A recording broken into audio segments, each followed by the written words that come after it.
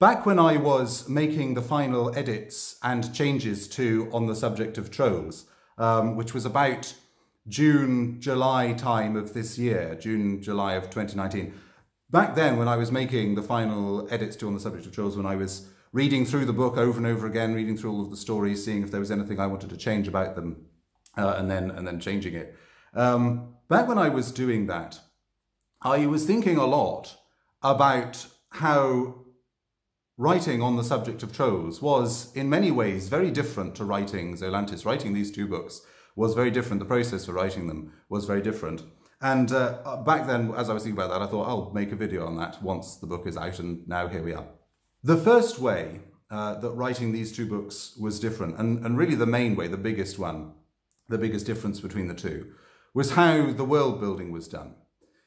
With Zolantis, I've said before that Zolantis is essentially a spin-off story of a series of books that I haven't written yet.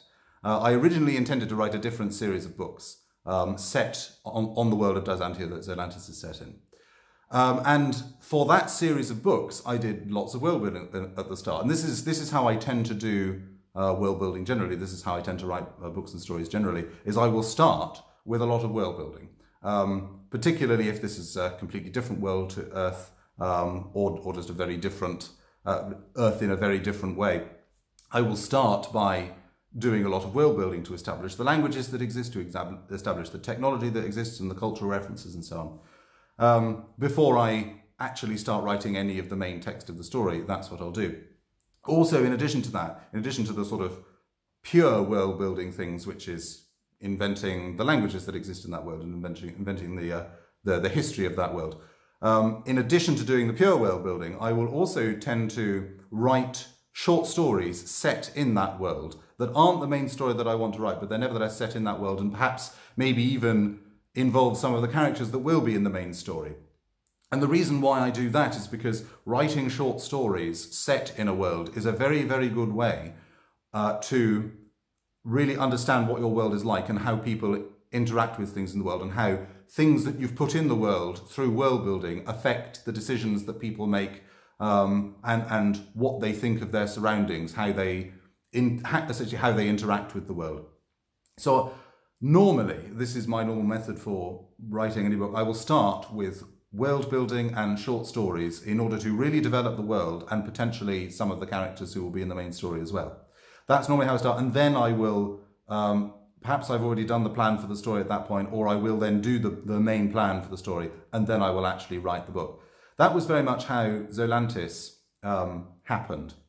With On the Subject of Trolls, however, it was very different to this, and it was, in a sense, a way of doing all of this that is completely atypical for me, in that with On the Subject of Trolls, because they were fairy tales, and there is a lot of flexibility in how you write a fairy tale. Because of that, and because these are set in a sort of mythologized Anglo-Saxon England, which, so, you know, this is medieval fantasy. We're all very familiar with medieval fantasy and the tropes of medieval fantasy, the sorts of things that are in that world. Because of that, I didn't have to do this period of world building before starting the actual stories. I was able to just jump straight into writing the stories because they were fairy tales, and because fairy tales just have so much flexibility in how they can be written.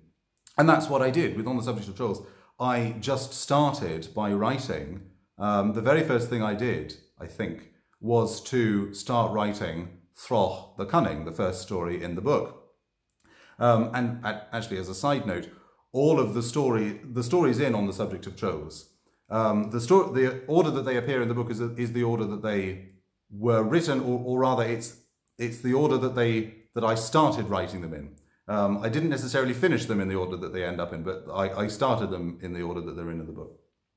So I just started On the Subject of Trolls by writing the first story, and then when I had another story idea, I just wrote the next one and added it in. Now, you might think that there wouldn't be much world building to do with a book like On the Subject of Trolls. It's set in a mythologized Anglo-Saxon England. Not much is all that different from the real Anglo-Saxon England.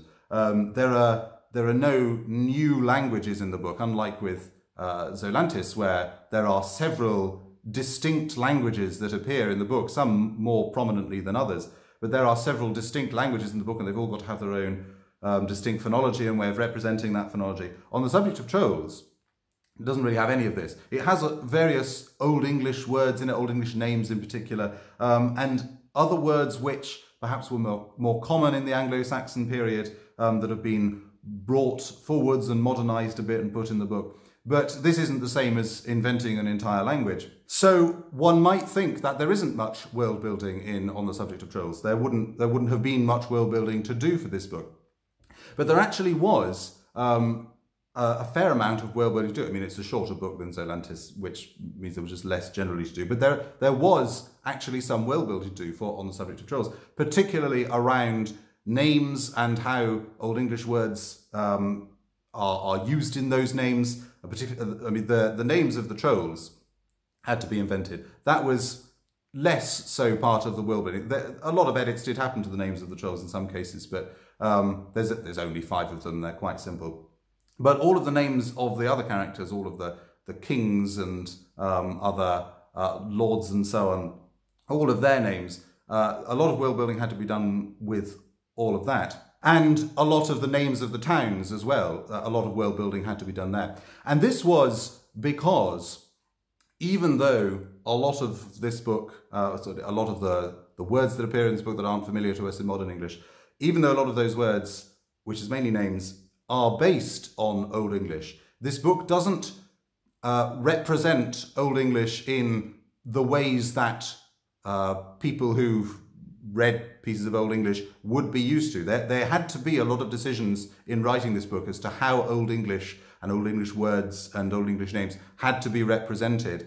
So balancing things such as, would a modern English reader be able to roughly pronounce or roughly understand how this word might sound? So there was world building to do with this book in terms of deciding how Old English was represented. This was also true for names of towns that appear in the book.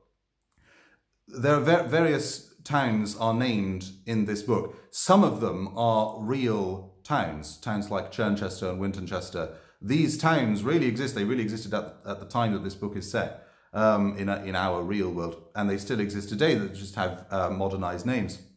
Some of the towns like that were real, and I had to decide, how do I want to write the names of those towns in this book, particularly because at the time that this story is hypothetically set, or these stories are hypothetically set, the names of these towns weren't necessarily standardized in the way that they are today. So I had to decide, how am I going to represent those names? And also for the towns that didn't exist, because in some cases I didn't want to make an explicit reference to a town that really existed. For the towns that didn't exist, how was I going to name them? What was I going to call them? Often this involved, I would choose to name a town like Thoresbury as one of the towns in the book, which, and this is just, it literally just means Thor's town or Thor's bury, Thor being obviously the Norse god and also the Old English god. Deciding all of that, how am I going to name these towns? Am I going to add any significance to the names of these towns? There was all of the world building involved in that. So there was a lot of world building to do. But the difference on the subject of trolls compared to Zolantis was that with this book, it was all done at the end. Well, I say all done. A lot of it was done at the end of writing the book.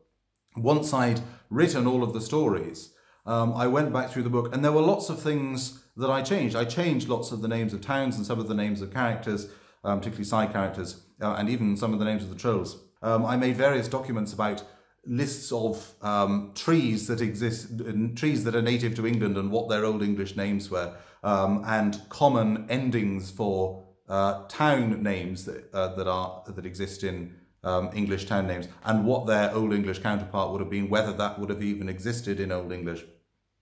So I did a lot of that sort of stuff only once I'd written all, or pretty much all, of the stories in the book. And this was very different to writing Zolantis, and this is very atypical for how I tend to do things. If I'm writing a story which involves a very different world, a completely imagined world, then I will always start with the world building and trying to understand, how does this world work, what exists in this world, what is possible in this world, and then I will write the story under those constraints. So in this regard, on the subject of trolls was very different. Another way that writing on the subject of trolls was very different to writing Zolantis is with how it worked with my drafting system. In order to explain this, I'm going to have to explain how I manage drafts of the book and saves of the book. So I do all of my writing in Microsoft Word, just because that's what I've had for ages and that's what I've gotten used to using.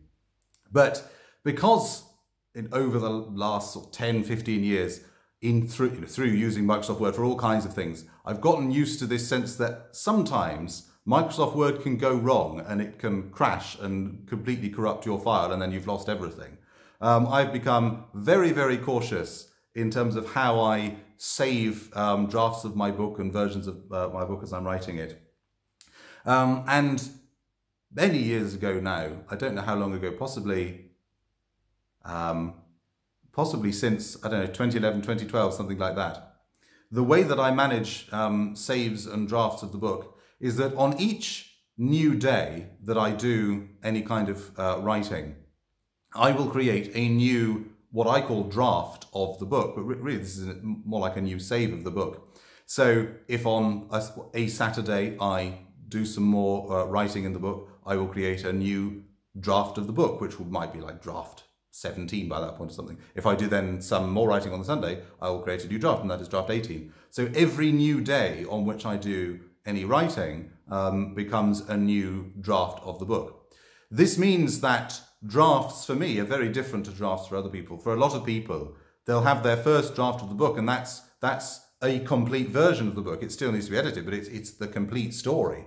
And then draft 2 might be something very, very different to that. The concepts of saves and drafts are separated for most people, but for me they are one thing. So this means that there are just loads of drafts of my book in the folder where that book is kept.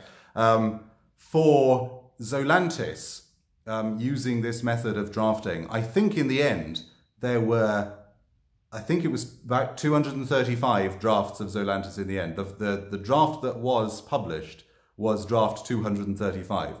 And between each of those drafts, not very much changes. In the earlier drafts, maybe 1,000 words was added or 2,000 words was added. And in the later drafts, maybe several pages were changed. So not much changes between each of those drafts. They're not drafts in the conventional sense.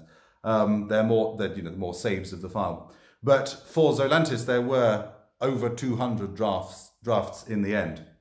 And I think for Zolantis, perhaps the first half of those were writing the book. So all the way up to halfway through that 100 and something, maybe it's like 150. Through all of that, that was just adding to the story, getting to the point where the story was finished. And then after that, it was editing it. With On the Subject of Trolls, it was very different. With On the Subject of Trolls, I wrote the stories very, very quickly. And really, it was by about draft 10 or 11 of the book, so only 10 days of actually writing new material into the book, 10 or 11 days. It was by that point that really most of the book, or all of the book, was done. It was in the first 10 or 11 saves/drafts of the book that most of the book, almost all of the stories in the book were completely finished. However, the actual draft of On the Subject of Trolls that is published is something like draft 90. So there was another 75, 80 drafts of the book where I was making only very small changes to the book. Some of the stories that I wrote in this book, when I wrote them, I was just able to write them pretty much exactly how I wanted them the first time. This was true with Llwch the First and Plog the Common. I was pretty much able to write these exactly how I wanted them the first time. So they didn't really need much editing, and they didn't really change much from draft 10 to draft 90. I don't think I'd written them, but I think it was maybe like draft 12 or something that I wrote those stories. But they pretty much didn't change throughout all of those versions of the book, and it was just adjustments to the other stories and rewriting sections of the other stories that really changed all of that.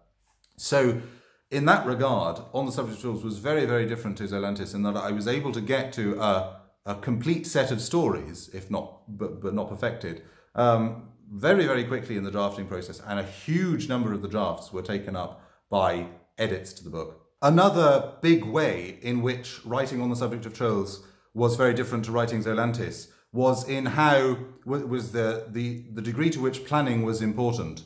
For On the Subject of Trolls, I discovered as I was writing the book, planning was absolutely essential. Now, with my books, I plan out the entire book beforehand, quite methodically. With Zolantis, with Zolantis I started, and with previous books that I tried to write, I started with what I just call a plan, which is the rough outline of the entire story. And then I will go through and make what I call a detailed plan, which is essentially the same plan, but with a lot more filled out.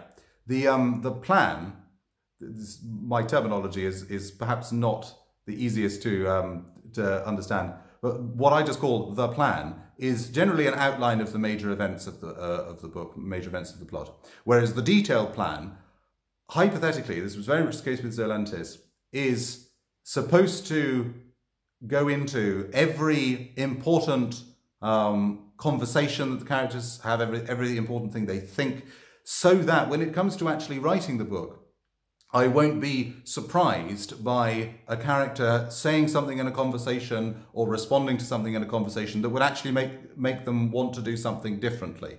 Because what I don't want is to get 3/4 or halfway through the book, a character has a conversation and I realise, actually no, this character wouldn't decide to do this at that point, they'd decide to do something else and then have to change the rest of the book. I would ideally like to avoid that situation, which is why I do a detailed plan.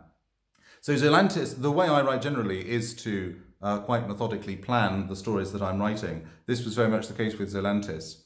However, with On the Subject of Trolls, I found that planning was even more important. With Zolantis, I probably could have gotten away with not doing a plan. If that were the way I liked to write, I probably could have gotten away with it because the plot of Zolantis is very, very simple. With On the Subject of Trolls, there was absolutely no way of writing these stories without having a very, very specific plan of what was going to happen in them. With Cloth the First and Plog the Common, both of these stories I wrote out a fairly comprehensive plan for the person, really trying to understand the very distinct ways that the trolls act. And that meant that when I wrote those final 2 stories in the book, I was just able to write them straight through very easily, get almost everything the way I wanted it the first time. With Throch the Cunning and Flunge the Indignant, however, when I started writing those stories, I didn't have plans for them. I had rough ideas for how they would be, but I didn't have particularly detailed plans for them. And as I went through the stories, I found, as I was writing them, that I would get to these impasses where I just didn't know quite how the story would have to progress from here, and nothing that I was choosing seemed right. And in the end, I realised that the way to resolve this was to retroactively plan the stories, go back and write a plan for them, understand how they have to work, and then change whatever is necessary in the text that I've written so far, so that then I can get to the end of the story and have it make sense. So with both of those stories, and this was very, very true of Flunge the Indignant. Flunge the Indignant was a very difficult story to write because Flunge is such an unusual troll and has very, very particular behaviours. With Flunge the Indignant, I had written the whole thing. I'd written a version of the whole thing, and I kept reading through it and thinking, this doesn't seem quite right. Something seems not quite right here. So I had to go back, retroactively plan it, almost as though I'd not written a version of it before, and then go back through the actual story and change, in some cases massively change parts of the story in order to fit the new plan. And I mean, I imagine that anyone reading the book probably wouldn't notice this if they were reading through the stories. But certainly when I read through the stories, I notice the points at which the retroactively made plan started to act upon the story and started to enact the changes on the story that it needed to. Because it almost seems like the stories change in direction or tone ever so slightly at certain points. And that was indicative of where a retroactive plan changed the course of the story a bit. So I think with Throch the Cunning, it is the part where the retroactive plan kicks in is the market scene where it's the troll and the old woman. That scene was completely different originally. I say completely different. Thematically, it was very different originally. But when I did the retroactive plan and went to change it went to change that scene, it ended up changing quite a lot. And I think, well, I mean, I think it may be possible to tell just by looking at the style of the writing around that point, and it almost picks up momentum at that point in the story. It almost, just before that, it's almost like it's slowing down a bit, and then at that moment it seems like it really picks up momentum and maintains it to the end. And I think that's because that's where the plan kicked in. So planning was incredibly important for these stories, to the point where they pretty much couldn't be written without a very, very thorough and methodical plan. And this has very much influenced how the subsequent books in the series are being written. I'm currently writing on the subject of Trolls 2. It's not going to be called that. But I'm currently writing that, and for this book I do not even start on a story without having a very comprehensive plan of the story before going into it. So at the time I'm recording this, one of the stories is complete. That went incredibly well. I was able to write that very, very quickly. And again, I think this is because I had a very, very detailed plan of it and what everything meant beforehand. The other story that is about 7/8 finished also had a very thorough plan before I started writing it. And I think it really, really shows. The story just holds together better because of the plan. No time is wasted on things that are irrelevant. It will spend time on things that really, really matter to the ideas of the story, and then it will skip over the bits that don't matter. So it really seems to be working, and hopefully for the other 3 stories that will go into the book, it will work as well. And then the final way, well, the final big-ish way in which writing on the subject of Trolls was different to writing Zolantis. Well, this is also about the plans for the stories, which is that the plans for each of the stories in the book look very, very different to the stories themselves. The plans at the moment are just on my flash drive, and they can't be seen anywhere. One day, I have thought that one day it might be nice to actually write these out in a nice way and release them so that then anyone can compare what the plan of it was to what the story actually ended up being.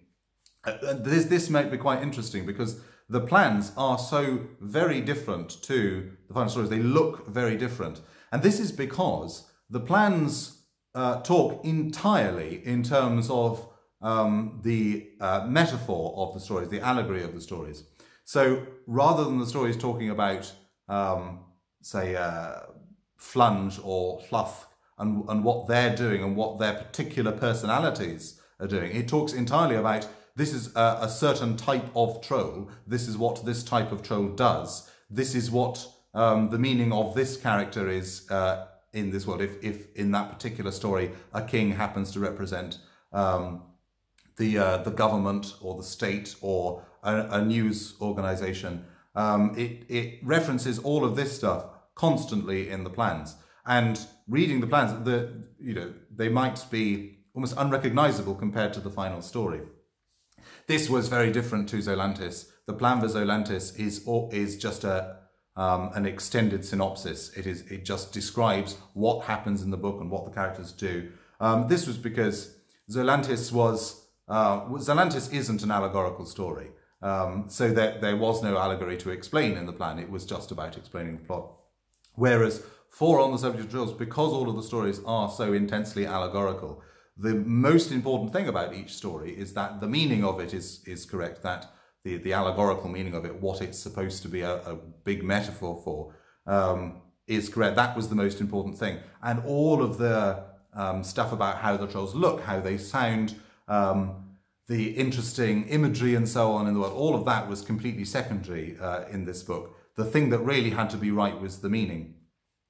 So that was the fourth way in which, fourth big-ish way in which writing on the subject of trolls was different to writing Zolantis. So that was several of the ways in which writing on the subject of trolls was different to writing Zolantis. If this is the first video of mine that you've seen, it's a bit of an odd video to choose as the first video, but if this is the first video of mine that you've seen, and now that you've heard about On the Subject of Trolls, if you hadn't heard about it before somehow, you're now interested in reading the story as usual. The links are in the description below, and on other videos or this video there'll be links to where you can find Zolantis if you're interested in that as well.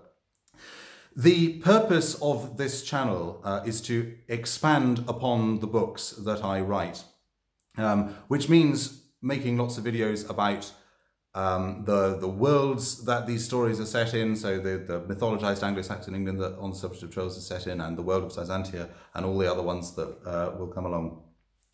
Rambling about those, all of the languages that exist and the culture and the technology, rambling about the process of world building and the process of writing, as was the case with this video, and all kinds of other things, rambling about film and television, science fiction, fantasy, film and television, and so on. So if you're interested in any of that stuff, there's already loads of videos on this channel that are about that, and there will be lots more to come over the next few weeks and months as well. So if you're interested in all of that, go and have a look at that now.